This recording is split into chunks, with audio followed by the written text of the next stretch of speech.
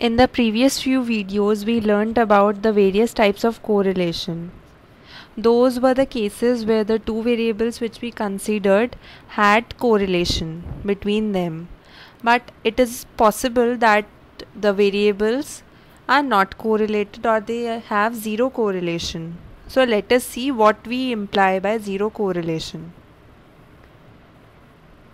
When the two variables are independent and the change in one variable has no effect on the other variable, then the correlation between these two variables is called zero correlation.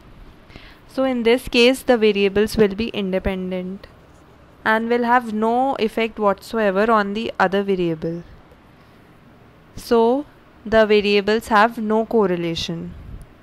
In the figure also, we have plotted the x and y variables in the scatter plot, and we can see that they are actually not correlated. Even when x increases, y can decrease or increase. So no relationship exists between the two.